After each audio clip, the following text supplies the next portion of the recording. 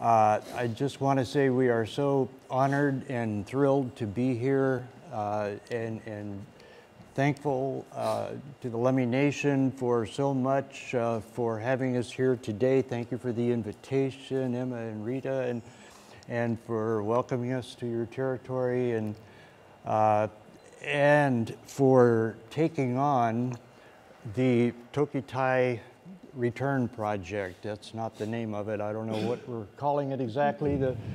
The journey home. Tokitae's journey home is a good one. It is so important to us, and what I want to do is try to clarify what we've been doing for 20-some years to try to make that happen in our particular way, which is first and foremost to try to tell her story. But we just can't do it in the depth and the substance and the traditional way that the Lummis can tell the story.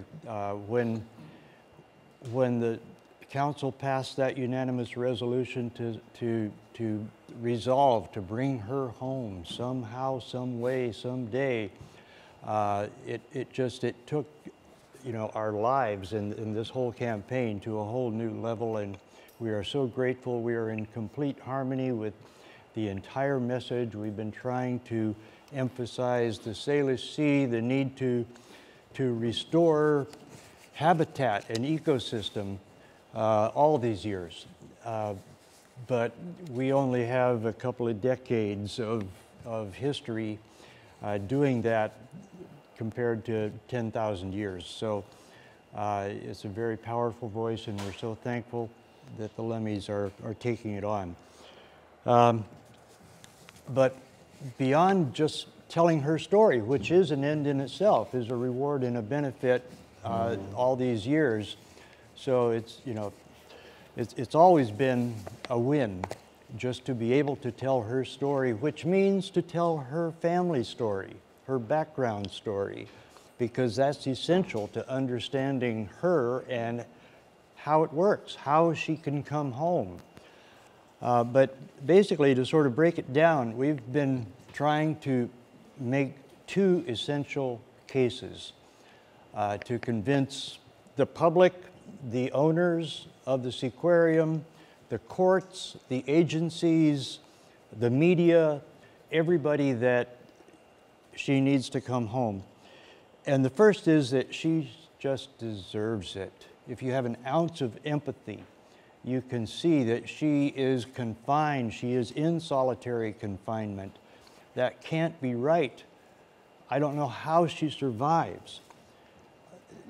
I have gained a huge amount of respect for her over these years. When we started this campaign, she was already there 25 years, and we thought it's probably the end of the line. All the others had already died. We thought we didn't have much time. We better make this case and win right away. But it's been almost another 25 years. And yet, I was there with the Tokitae team March 14th when we went in to see her, and I was blown away by her energy, her vim and vigor, her responsiveness, her ability to just pick up and move, to swim laps, to do. Her show involves, that she does twice a day, right at the top, 2 big breaches. And during the show, besides these power splashes to hit the front 8 rows with tidal waves, she's doing all kinds of barrel rolls and speed laps and 2 more breaches during the show. She's got the energy, and she's got all her teeth. We can't all say that.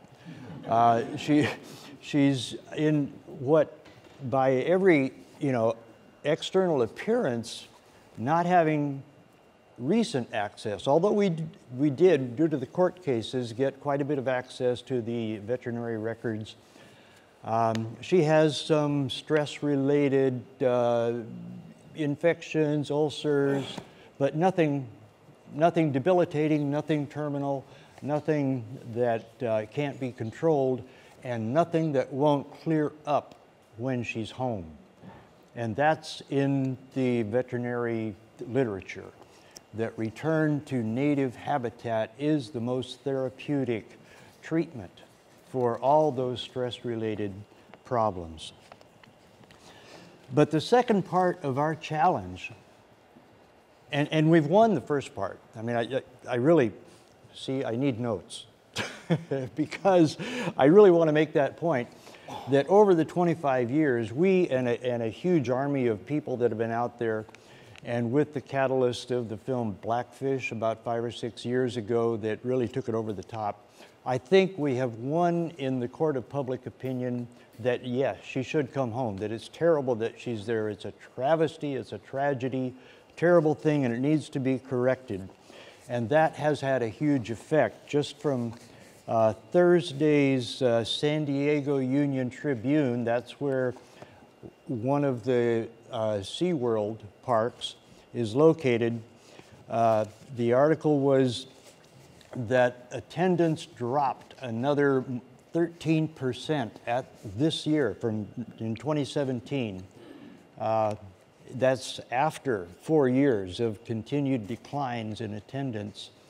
You know, that's just a good indication.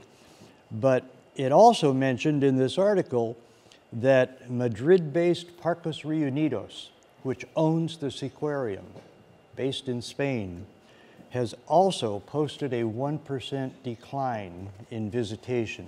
Now, they own a whole lot of, you know, water parks for kids, slides and stuff, but they also own the Seaquarium, and so Lolita, Tokitae, but also a park in France that has 4 orcas that is in very serious public relations trouble. So they're losing attendance because they're holding orcas captive. The rest of the theme park industry is doing fine. They're posting big increases. So public opinion really has come around big time. They're seeing that the display for entertainment of captive whales and dolphins is really a continuation of the 2,000-year-old Roman circus, you know, the Colosseums where large mammals were captured all over northern Africa and brought into these Colosseums to be slaughtered for entertainment. It was family fun. That's how they would bill it then, and that's how the marine parks have now. So we've really won in the court of public opinion, but we haven't accomplished our second big challenge, and that is to show the world that it can be done safely, that she'll be fine, that she'll not only survive the trip, but she'll thrive, that it will bring her back to robust, good health. Most of the world has been convinced, and the marine park industry, SeaWorld, Seaquarium, the rest of them, have had the stage all to themselves for 50 years. And they have successfully co-opted the scientific community. They have sponsored the marine mammal science conferences. They've hosted, they've given the scholarships, and the positions. They are big time embedded in the scientific community. They have effectively gagged the scientific community and convinced them that they, being the authorities, because they have the day-to-day contact with the whales and dolphins, that they know better than us by far, and that they know, and this is in the media every time they're interviewed, in every statement they make, that she'll die. Bring her home and she'll die. They don't say how, they don't say when, they don't say what part of that journey is going to have that big of an effect on her, but they've got the world convinced.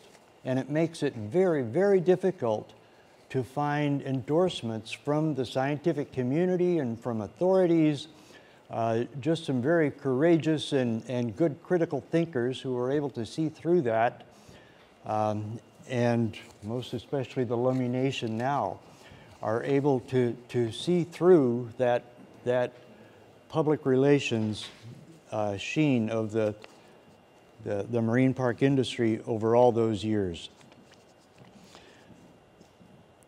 So the main issue that they bring up when you pin them down, for most of the public, they don't have to because they're the authorities, but if you actually try to get to what it is they're talking about pathogens, disease.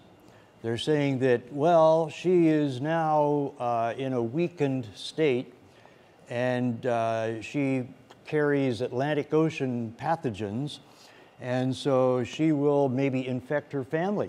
And that could be, you know, horrible. I mean, that prospect is really frightening. If that were true, we wouldn't go near this whole project. But it's not. It's not. And our test case was Keiko, the free willy whale. We were very deeply involved in that from the very beginning. We followed every bit of it. And there were the same, you know, objections from the industry and from Iceland. They swore he's never coming back to, that was, you know, his home where he was captured. Then after 20-some years in captivity, you know, the hue and cry was, well, he'll infect the Icelandic orcas. So to deal with that, the project, the Free Willy Keiko Foundation, asked the USDA to appoint a panel of 6 pathologists and veterinarians to come out and examine him thoroughly.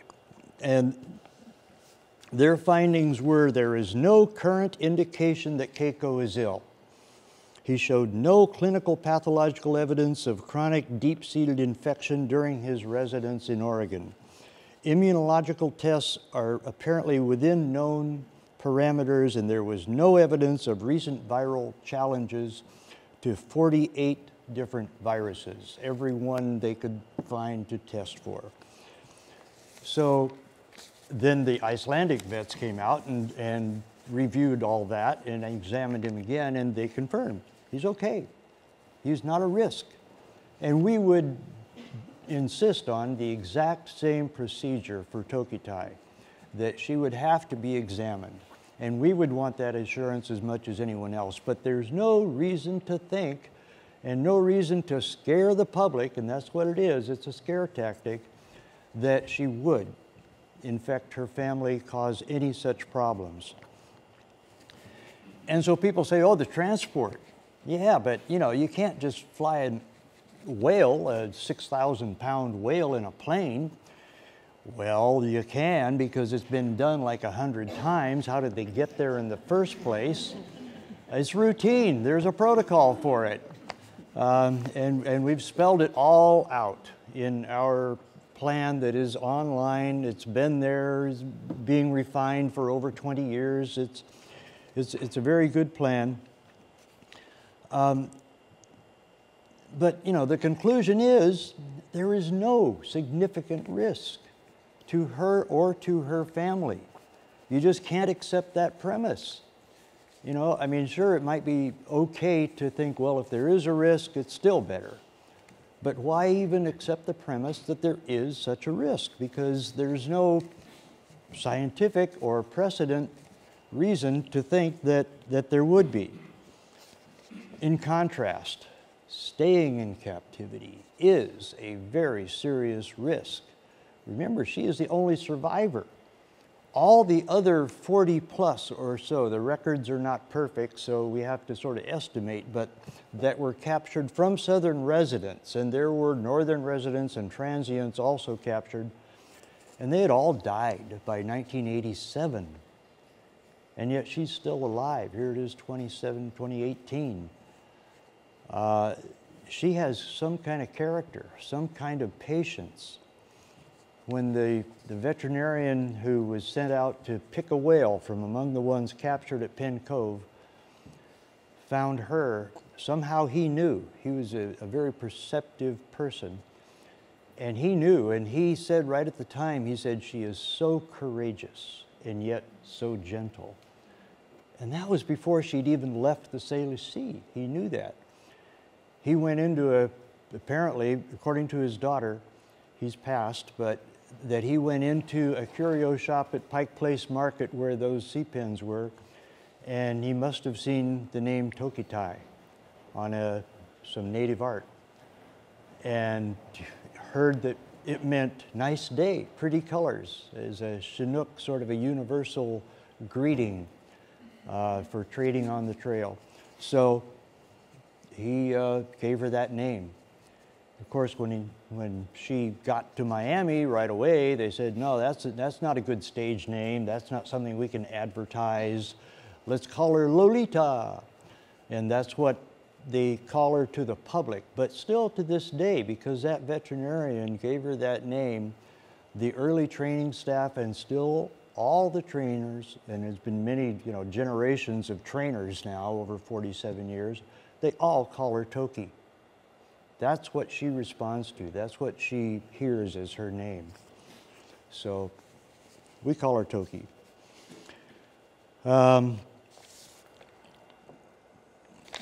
So let's see, proceeding here. I want to continue with Keiko a little bit because it's an amazing story that is in sharp contrast to everything the media believes and the public believes and the scientific community believes until you really look into the facts. And I want to tell you about those first moments when he was lowered after the air transport from Newport, Oregon to Iceland, which is 10, 11, 12 hours. They refueled in the air, fortunately. But September 9th, 1998, he arrived. Thousands of Keiko's fans and 546 journalists. That's just an indication of what will come with Toki when she returns. It's going to be a very big stage. We're going to be able to give our message to the world right away. So 546 journalists. This is from the Free Willy Keiko Foundation.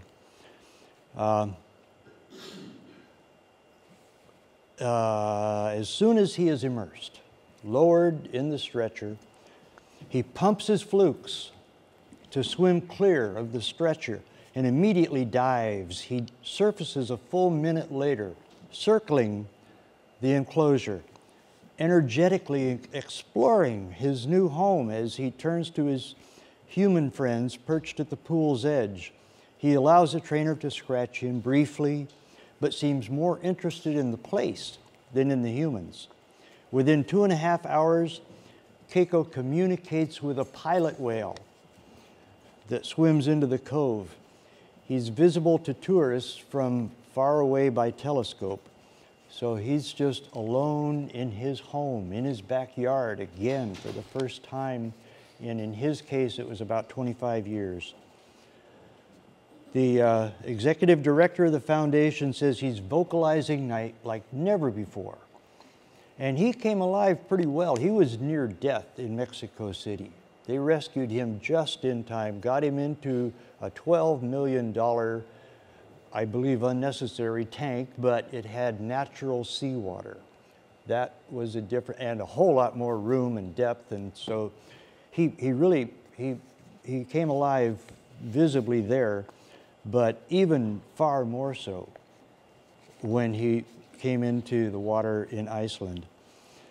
So 3 days later, his activity level is much higher than it was in Oregon. He begins porpoising, that's speed swimming, coming out of the water immediately in graceful arcs. And in the past, he had often, stayed at the surface because that's where he was fed, was at the surface. So he would sort of hang at the surface. Not anymore. He was underwater. His dive times increased up to 17 minutes. Hold your breath for 17 minutes. Go ahead, try. His veterinarian, Dr. Cornell, is visibly moved. He says, as a veterinarian, Keiko's medical survivor and a human being, he says, pausing to regain his composure, it can't get any better. In late September, winds come up of over 130 miles an hour. It batters the whole sea pen. Keiko comes through in flying colors. He's celebrating. He's riding those waves. He's enjoying it. you know, ocean conditions are his conditions. So I hope I have given you some reassurance. She'll be fine. She'll be so fine when she comes back. There is really no reason to worry. At this point,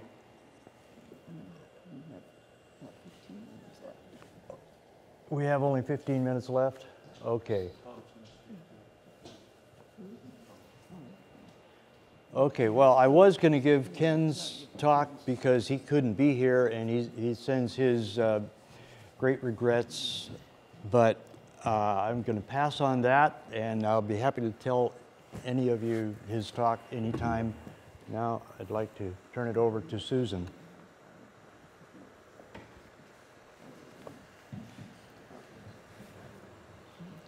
Okay.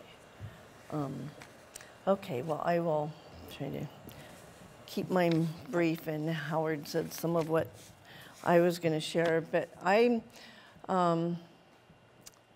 rather than try to convince you that it's the right thing or that she'll do well, the only thing the Seaquarium's always saying it would be, you know, such a crazy experiment to try to put her in the ocean. And I'm like, no, the experiment was in 1970 when you put her on a flatbed truck and drove her away out of the ocean. That was the experiment, and she lived through that, which is amazing.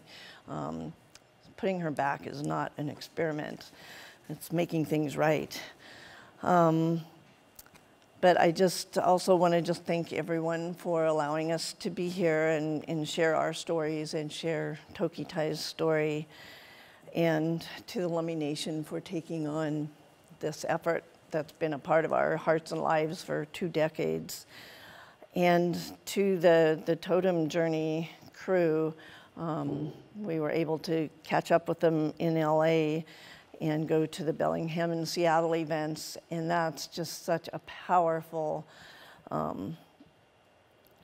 it's just such a powerful journey, and seeing how it touches everyone who comes, and each event is so different, but everyone who touches the pole and hears about Tokitae and becomes part of the story, you can just see how moved people are, and I know it's a grueling, long trip for them, and I just send them our love and strength and thankfulness that they're doing that. So I joined the effort a couple years after Howard and his brother Ken Balcom had started the campaign to bring Lolita or Tokitae home. So I joined a little over 2 decades ago. And I remember the night that I learned about Tokitae. I was running the Beach Watchers program, and we had Wally Funk come showing some of the slides that were in the trailer of the captures. And I had not been on Whidbey Island that long and didn't know about that dark chapter of our history. So first watching that slideshow just totally moved me. And Howard had heard about it through a mutual friend and came to the presentation, and at the end stood up and said, you know, one of those whales is still alive, and we're working to bring her home. And it was just one of those moments that I knew, I was like, I'm going to help. That's something I really want to do. And it was just when I met Howard and learned about Toki's story, I just knew it was going to be life-changing, and I just had one of those really strong gut feelings that I didn't know why that we met or why this was happening then or what exactly was happening, but I knew it was just one of those things that was meant to be, and that this was part of my path. But like Howie, I remember feeling really urgent about it, and we've got to get her home. She's going to die any day. She's lived longer than any of the other orcas. Never would I have dreamed then that over 20 years later, we would still be doing this. But I've always, said as long as she holds on, we will keep trying. And when I first met her, my first time in Miami, I told her that there was a lot of people working to bring her home and that we wouldn't give up. She looked me in the eye, and I made her a promise, and I've kept that promise that we will keep on working to bring her home. And we've had many ups and downs and hopes and dreams and disappointments and discouragement. When Dateline did the story about Tokitae, we thought, this will do it. It's going to get out there nationwide, and we have a little bit of uplift, and then it just kind of falls flat. And we've just had a lot of ups and downs, but we think of her every day, and she's part of our family. She's been in our life since we met. And I think she can feel somehow that there are people that want her home, and she knows she has a home to come back to and a family to come back to. And I think she can feel the love and the strength from all of us. And I know with the totem journey that love and strength and healing energy is just growing exponentially. The first time I watched her perform, I just sat and cried, and everyone around was laughing and cheering and clapping, and I just couldn't believe that people couldn't see what I was seeing. But then I realized this is Miami, where everything is a show in Miami. That's just life. And they didn't have the context of seeing orcas in the wild, and they didn't know where she came from or that she was taken from a family.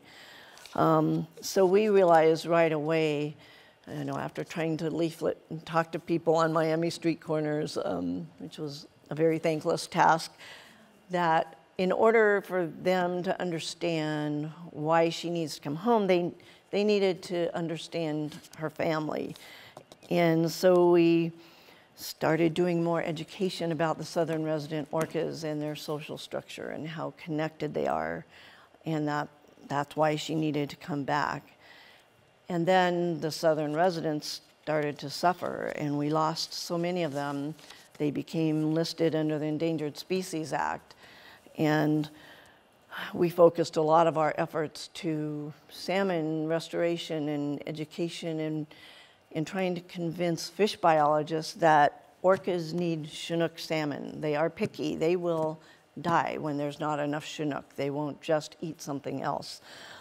It's their culture. It's what they do. It's what they eat. So we continued to fight for Toki's freedom, but we also focused on saving her family and the salmon. Then Blackfish happened, and that movie did more than anything we'd done in 15 years to get the public to understand how harmful captivity is to orcas. So that really changed public perception and changed SeaWorld and the Seaquarium.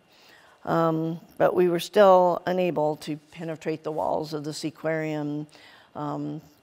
We did lawsuits, demonstrations, offers of money to buy her back, offers to help transform the Seaquarium into a place where they could have digital whales and learn real education about whales in the wild, do live video feeds, things like that, rather than have a sad, lonely captive whale doing tricks for food. But none of that's happened. So after so many years of trying and all of our hopes dashed, we got to wherever something positive happened or someone came up and wanted to help us. It's like I couldn't let myself believe that something positive would happen. And, just too many ups and downs. So I was afraid to let myself have hope or believe. And then the Lummis came along and offered their help. And we've been friends with Lummis for years through the Penn Cove Water Festival and through events they've done for Orca Network that were whale related.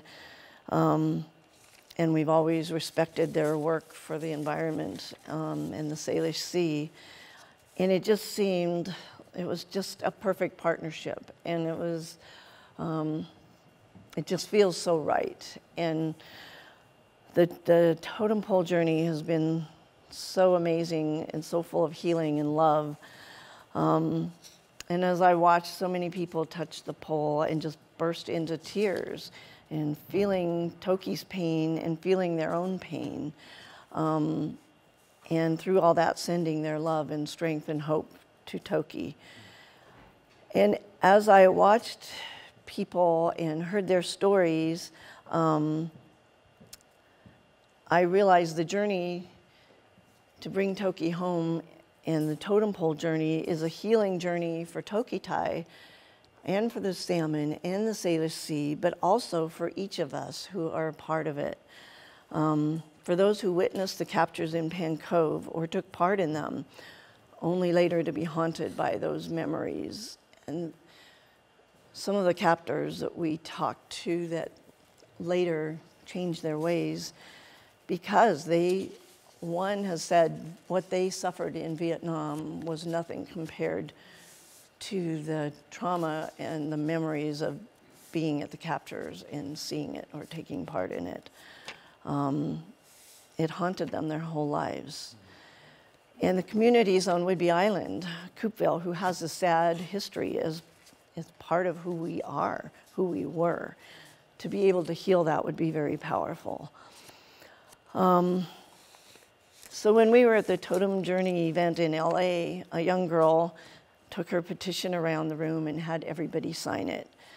And then her mother told us that they had adopted her and she had been abused as a very young child and was normally very shy and wouldn't even talk to people. And she went around to every person in the room and made sure they signed the petition to bring Tokitae back. And she had a purpose, and she was going to work to bring Toki back. And in doing that, she was healing herself. And that brought me back to when I first found out about Toki, and at a time when I was struggling to break free of an unhealthy and scary relationship and trying to find my way out in a new life and just be healed. And somehow working to bring Toki home made me think about her and what she has suffered through and her strength and resilience, and it made me strong. And I see that happening with so many people along the way over the last 20 years, how the work to heal and free Tokitae has healed and freed us. And I think bringing her back to the Salish Sea will right the wrongs of history, and it will heal the waters, and it will give us the chance to bring back the salmon and to bring up the importance of the need for salmon and clean water for Tokitae and her family, and for us and our families and our culture, the whole Northwest that depends on salmon. So when the Lummi became involved, it brought us hope, real hope, for the first time in many decades. And it took a while before I let myself believe that this time it will happen. The stars are aligned and the partners that we have needed for so long are here. And I'm still holding my breath a little bit, but I'm believing. And I feel like this is the time, and this is the meant to be. It just feels so right, and we're so honored and humbled to be a part of it. And we cannot thank the Lummi Nation enough for taking this on and helping us bring Tokitae home. Thank you.